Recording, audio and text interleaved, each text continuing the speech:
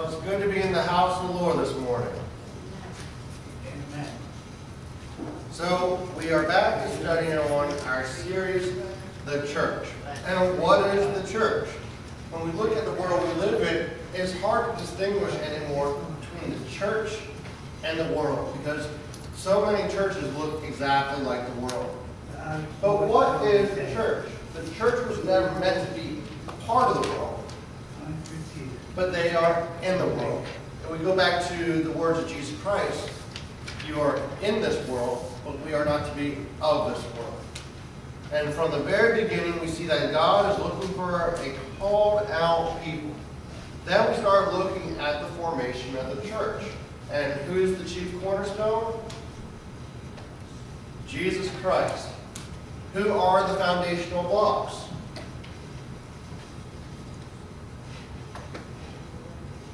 What's that?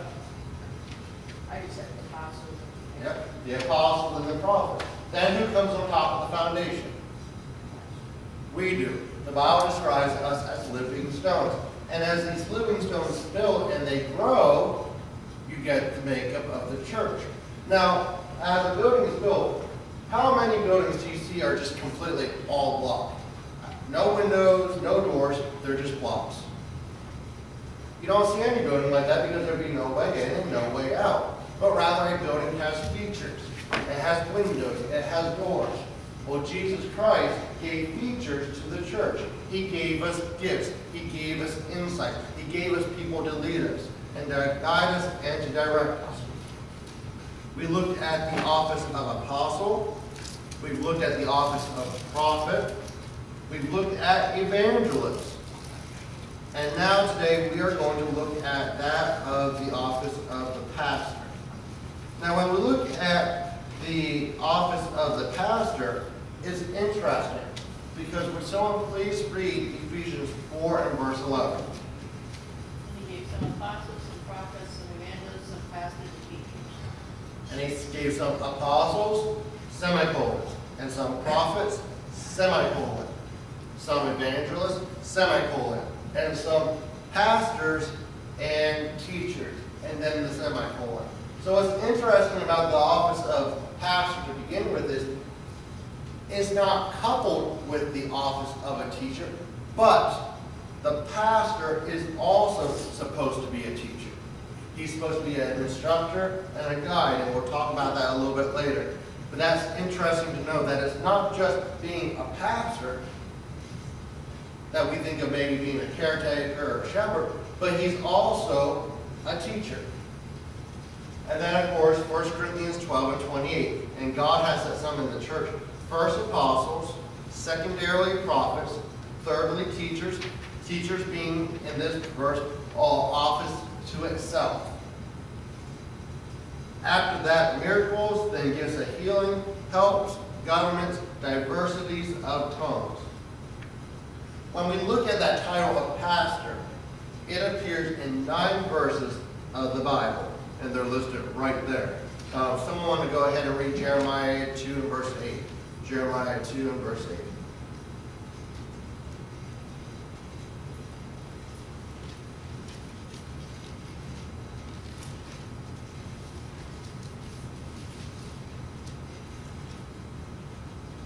It said not, where is the Lord? They that handle the law knew me not. The pastors also transgressed against me, and the prophets prophesied by Baal, and walked after things that do not profit. So the pastors turn against the leaders.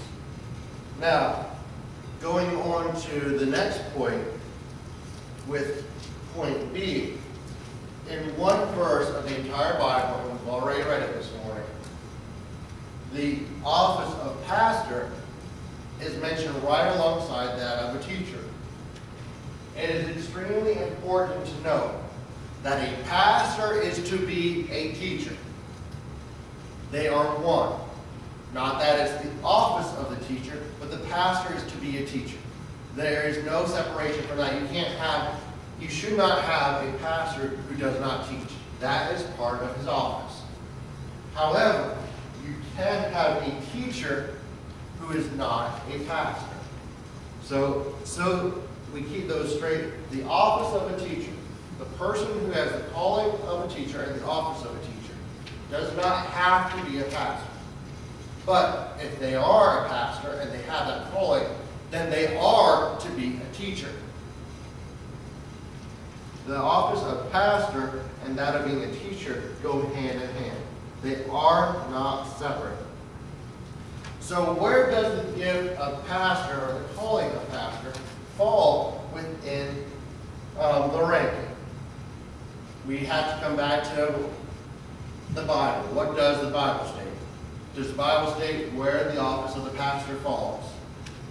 We know it states where the office of apostle falls, and that is the highest calling, because it said first he gave apostles. And what's the second office? Prophets. Are there any other mentioned after that? And thirdly, he gave this. And fourthly, he gave this.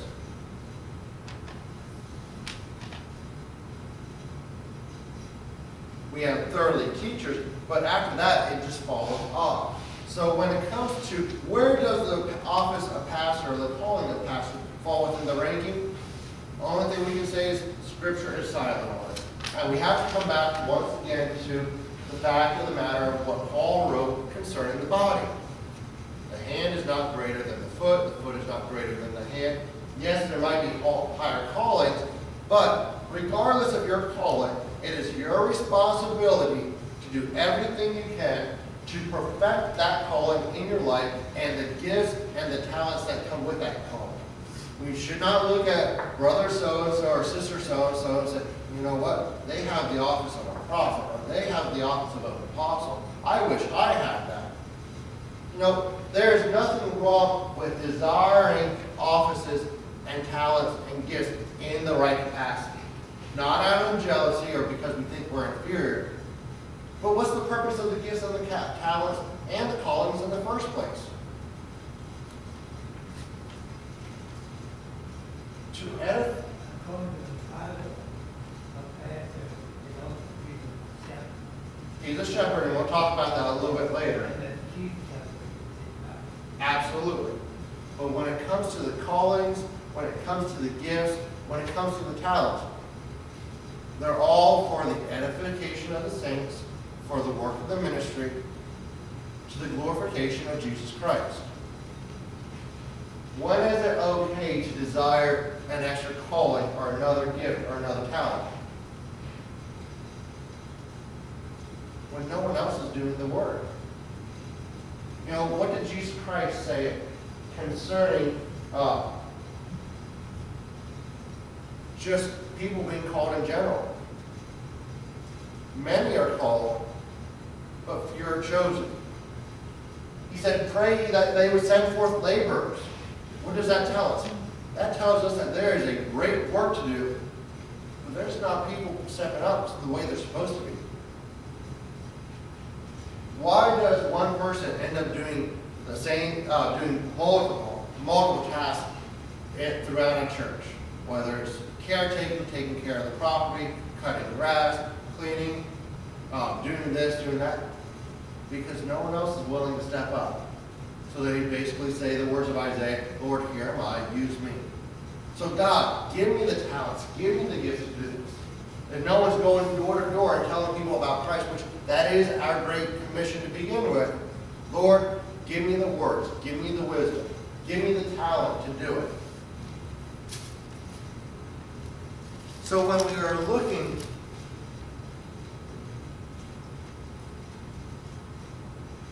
at that of the office of the pastor, we find that it's coupled with that of a teacher. So what is the mission of the pastor teacher? What do you think are some of the missions of the pastor teacher?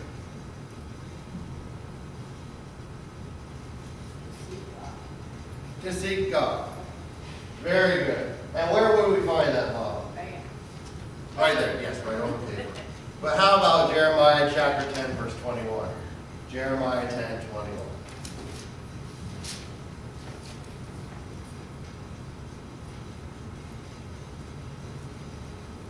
The pastors become brutish and have not sought the Lord, therefore they shall not prosper, and all their flocks shall be scattered. the pastors there did not seek the Lord, or the leaders did not seek the Lord. What's the uttermost goal of the pastor, or probably one of the primary duties of the pastor? It should be to seek God, because what's he doing to the sheep? If he has a staff in hand and he's walking, he's leading them. And if he's not seeking God, whose direction is he going off of? The primary responsibility, I would say, of the pastor is to seek God. Because if they don't know God's voice, then they're not a God in the first place. Because Jesus said, my sheep know my voice. Second of all, maybe they're trying to do things in the flesh. But if they're doing things in the flesh, they're not seeking God, and they're following after their own devices.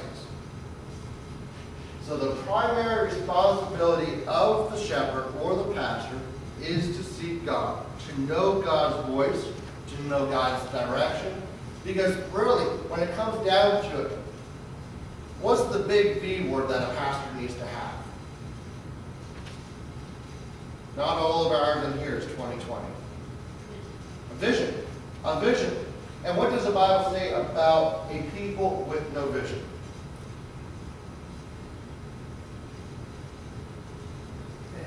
Exactly. Where there is no vision, the people perish. Also, if there is no vision, then what's the direction you're going in? What's the goal? What are we pushing towards? What is our purpose? Because if there is no vision, not only do the people perish, but did you ever see the old painting of the blind leading the blind? One man has his hand on the other shoulder. There's a building in the background, I can't remember what it's been. There's a stone wall, if I remember correctly. And the first guy, he's leading the other three guys right into the ditch. Where there is no vision, the people perish. So the pastor is to seek God. He needs to get a vision of what God has for that church. There are aspects of the vision that the pastor could have that should be a no-brainer. What's one of the first visions that the pastor should have?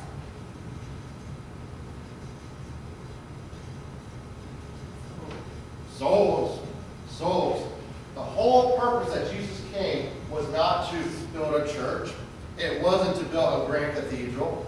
It wasn't to even build an empire close to what the Catholics have. But it was to seek and to save that which is lost. What did Jesus tell us as Christians? One of the first things he told us, it wasn't necessarily go out and sit there and wait.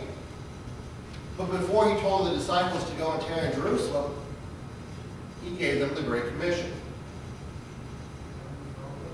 Go into all the world and preach the gospel.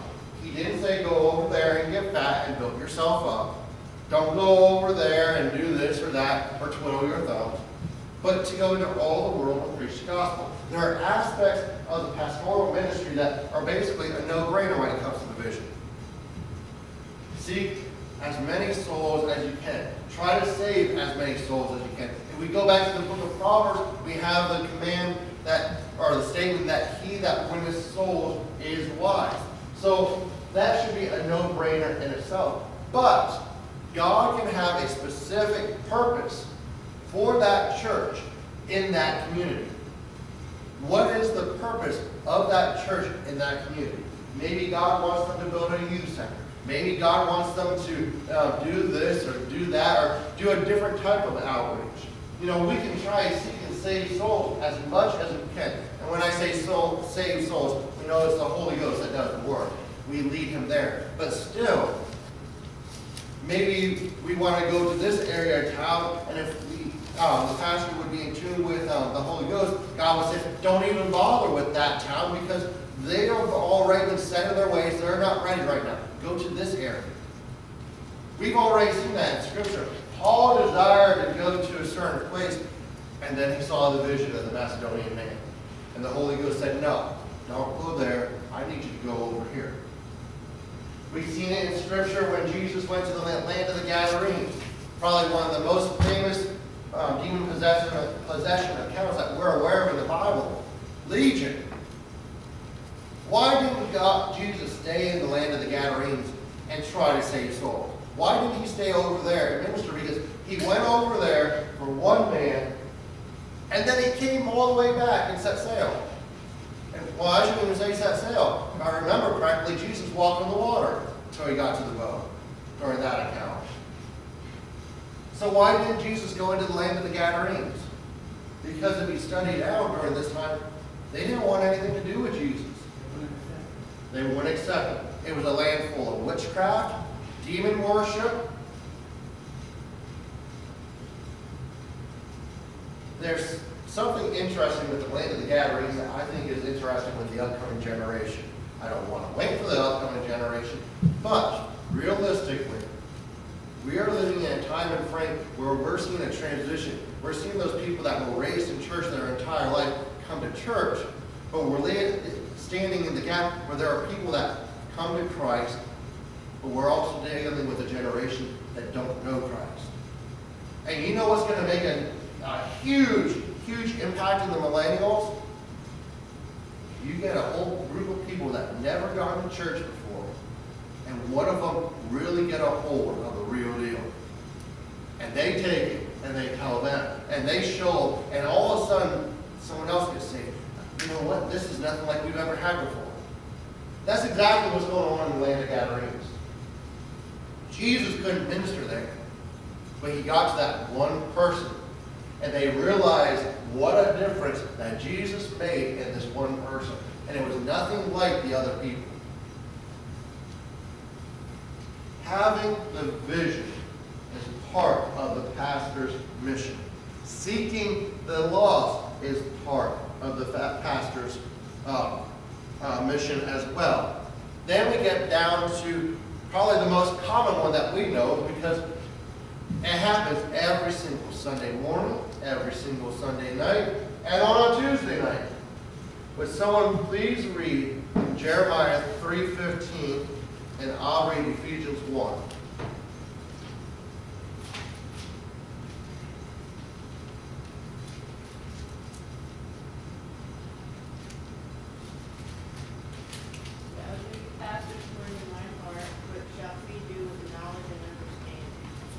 So the pastor shall do what?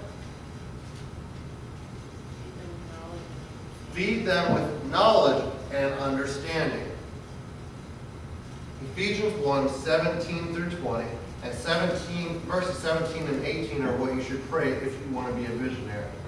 But 17 through 20, that the God of our Lord Jesus Christ, the Father of glory, may give unto you the spirit of wisdom and revelation in the knowledge of him, the eyes of your understanding being enlightened, that ye may know what is the hope of his calling, and what is the riches of the glory of his inheritance in the saints, and what is the exceeding greatness of his power to us for who believe, according to the work of his mighty power, which he wrought in Christ when he raised him from the dead and set it at his own right hand in the heavenly places.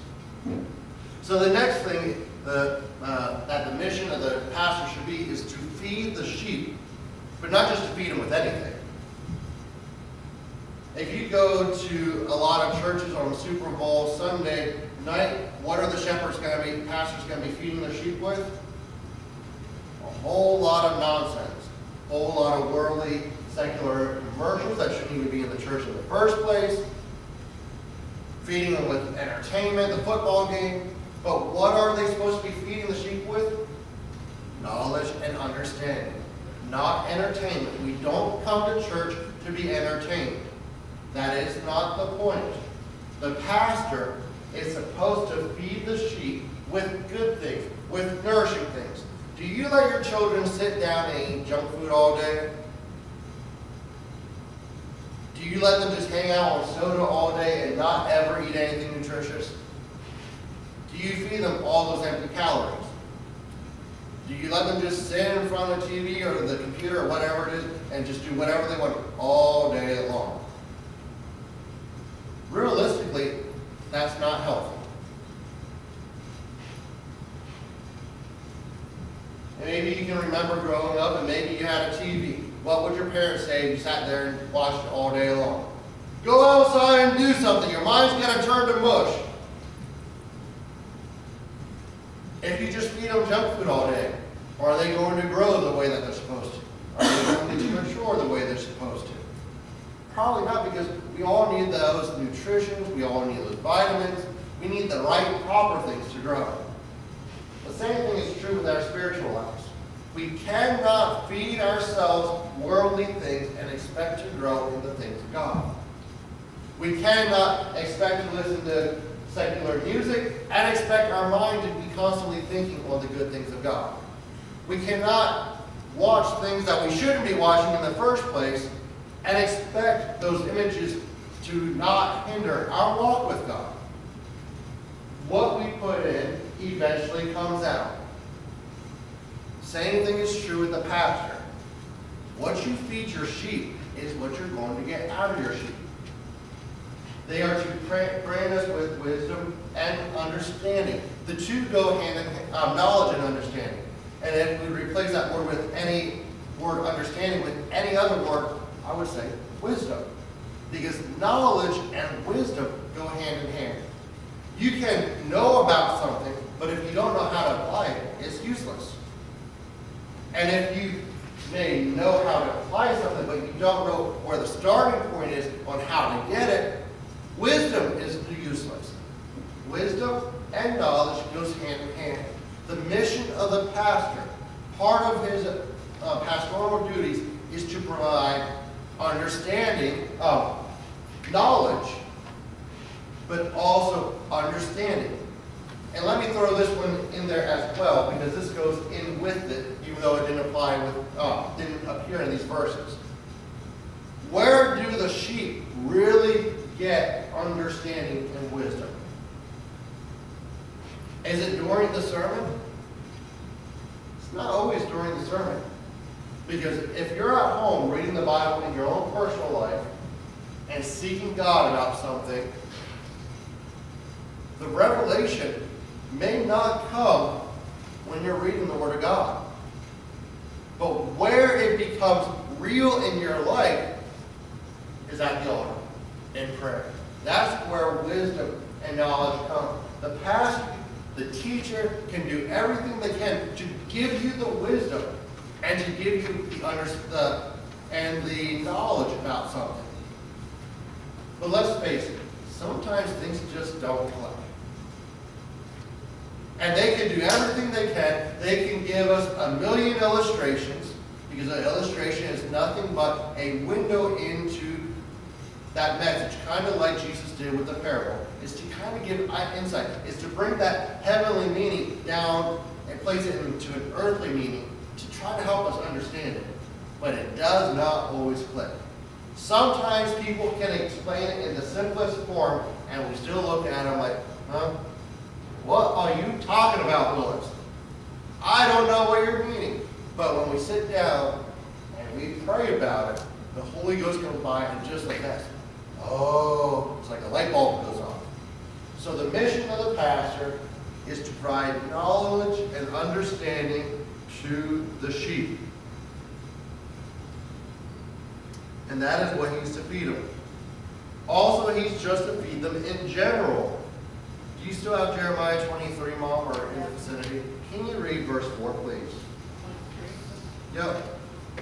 23? Yep. Chapter 23 and verse 4.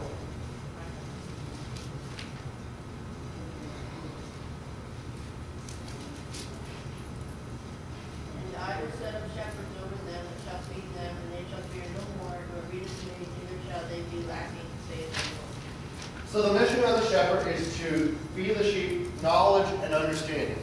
But we may even throw in there to direct them in the ways of God, to provide spiritual insight. But with Jeremiah 23 and 4, the mission of the pastor is just to feed the sheep in general. He mentioned about calming their fears. How can the pastor feed the sheep in general? To provide encouragement, to provide scripture verses.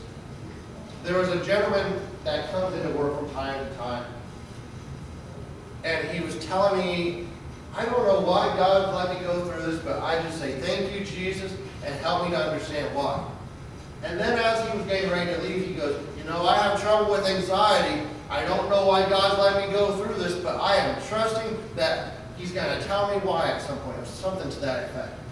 But as Christians, a light bulb should go off and recognize and say, you know what? That's not my God. My God doesn't give His children anxiety. Because at that point we recognize that there's another individual out there that likes to provide fear and anxiety. How do we know that? Because God has not given us a spirit of what? Fear. Fear doesn't come from God, but of power and of love and of sound mind. Now, sometimes we go through battles, and sometimes we just need the pastor to come by and say, you know what? God's with you in the middle of it. You know, maybe reflect on some of these verses, maybe expound some on you, give you some guidance. That's what I refer to as feeding the sheep in general. Or maybe you have some fear that I don't know how God's going to pay, how I'm going to do this, or how God's going to provide. Or maybe you're going through a rough time with something else, or who knows? It could be a plethora of things that come on, because we all know that life is full of quote-unquote adventures, if you want to call it. Sometimes it just seems like things just don't stop. And it's not always the same type of thing. But how does the pastor feed the sheep in general? He's the one that comes by and gives you guidance, counseling in those times of need. We see that even with the Good Shepherd. He never left the sheep, but he always made sure that they were on the path, that they were where they needed to be. And that is the mission of the pastor. If we go down a little bit farther, like I said, already mentioned it kind of in passing, but the pastor as a shepherd can be seen reflected in Psalm 23. And we can go through down there and see just thing after thing after thing of how it relates to not just Jesus Christ, what He does in our life, but how it relates to the office of the pastor in general. In Psalm 23, and if you want to turn there, you can. You don't have to. I'm sure most of us are familiar with that anyhow. But as we near the end of the chapter, there's a phrase that pops out. Thou anointest my head with oil. When we look at oil throughout the Word of God, we find that most times when we talk about the anointing oil is an anointing, but when it's not an anointing, we're typically talking about oil as a healing agent. We think of the balm of Gilead, how you apply it to your wounds, and it heals. Well, while that is the role of the shepherd, if he finds any wounds on the sheep, he will apply that oil to the sheep for a healing purpose. But that's not why he anoints the head with oil. See, when you're looking at sheep, there's lots of pests that come along with it. If you've ever seen any animals in the field, cows, sheep, whatever it was, there's probably things flying around them. Gnats, flies, insects. Well, oil was not just a healing agent, but the shepherd would anoint the head with oil because it also served as a bug repellent. So when we look at the mission of the pastor, he anoints the sheep, their heads with oil because it puts kind of a hedge of protection around about them to some degree. The prayers kind of keep the attack of the enemy away to some degree, or maybe even hinder it. Maybe those little things that would come in, he will help guide them from and keep them from. You know that God places a guard around His people. He really does. One of the most famous passages, what do we like to quote when the enemy's just constantly on us and he's pounding us into the ground? When the enemy comes in like a flood, the fear of the Lord raises up a standard. Good job. That's exactly right. When the enemy comes in like a flood, when it seems like we're going through a trial, the Bible doesn't say that we won't go through trials. In fact, it says the complete opposite. It says you will have trials and tribulations. You will have times of discomfort. But when the enemy comes in like a flood, what does that mean? When it seems overbearing, when it seems like he's just going to overtake you. What is a flood? It's a mighty flow of water that seems to be unescapable. You can't get away from it.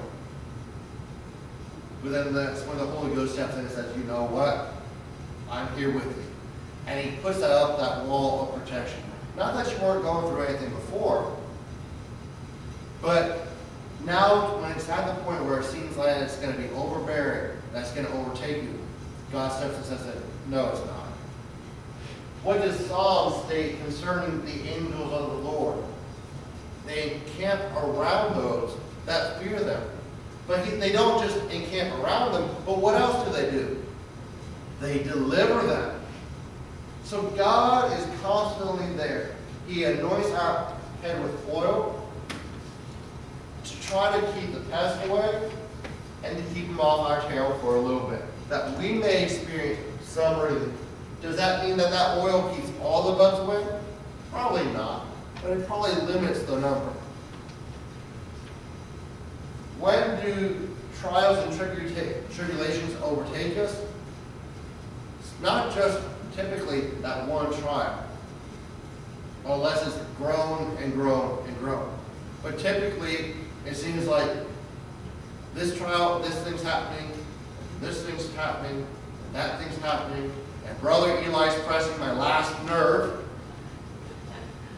and it's all just building and building and building. That's when it seems like it's going to overtake us. But God will raise up a standard. And the shepherd, he leads his sheep through the valley of death. Typically, when a shepherd's going through a mountainous path, it'll be stony, it may get cramped and small. The sheep may have to go one by one. There may be even a small section taken out of the ground that they have to jump over. But you realize that shepherd will go in front of the sheep. What does that do for the sheep? It shows them that if he can do it, I can do it. The shepherd has gone before me to make sure that the way is the least treacherous as possible. Is that not what Jesus has done for the church? Is that not what the shepherd is supposed to do for the sheep? Because realistically,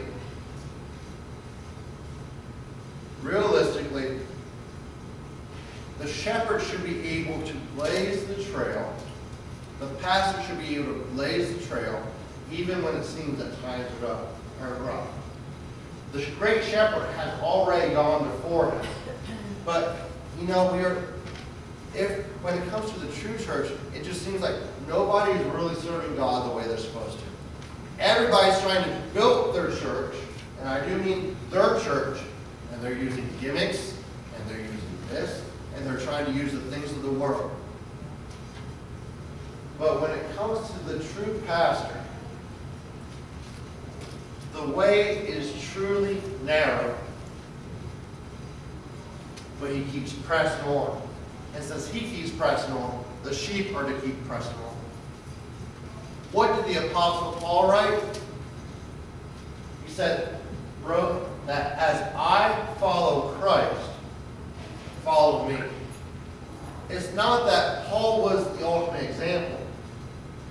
But what Paul was saying is, you know what? In this Christian walk, if no one else is willing to go before me, I will follow Jesus Christ. And because of that, I will blaze the way. Follow in my footsteps, that we may all reach heaven one day. Not because of who I am, but it is Christ that liveth within me. And we have to keep in mind when it comes to the valley, what kind of valley is it? According to Psalm 23, a shadow of, does it say that it's the valley of death? No. It is a shadow of the valley of death. That's not where you're meant to die. It may look grim. It may look like it's full of despair. It may even look hopeless. But just keep in mind, it's a shadow. When a shadow touches you, do you get hurt? Do you get bruised? No. The only thing that might happen with a shadow is you might get discouraged. It may play on your emotions. It may play on your fears. But physically, you're fine. When it comes to terrorists, how do terrorists really work? If we get down to it, what do terrorists strive on? When it comes to Islam, anyone else who might be considered a terrorist, what do they dwell on? They thrive on fear. If the media would just refuse to air anything, we wouldn't know anything. Ignorance sometimes truly is bliss. But that's what the terrorists look for. They look for somebody to show their terror, to strike fear. They don't necessarily hurt anybody with it. They're meant out to scare somebody. Or if they do hurt people with it, they may hurt maybe 1, 2, several hundred. But by airing it for everybody to see, they're reaching a much larger audience. They may not hurt them physically, but they're striking fear. They're throwing out worry. That is the shadow of the valley of death. The devil thrives on our fear. He thrives on our anxiety. He thrives on our anger. He may not hurt us physically, but he thrives on all this stuff. And it's the pastor who is the one who leads us through the valley of a shadow of death. Once again, coming back. This Christian life is not the Shirley Temple experience. What do I mean by that? Shirley Temple came out at a time when the Great Depression was out. And why did everybody flock to her? Why did everybody love her? Because in a time when things were going bad and horrible for them in life, when they went to the movies and they watched Shirley Temple on the big screen for maybe about an hour or two, they could experience laughter, they could experience hope, they could experience joy. Not that I'm promoting Shirley Temple, I'm just talking about the concept on what made her so big. They were going through a horrible, horrible time. Life is not always roses and flowers and great old times. In fact, sadly, a lot of times, it might even be the opposite. But we must remember, this Christian walk is just a short time. We talk about that gap between birth and death, that line, how it's just a short span to eternity. The older that one gets, the more we realize just how short that dash is. It seems like just yesterday we were in high school, and now all of a sudden we look in the mirror and we may not even recognize that person.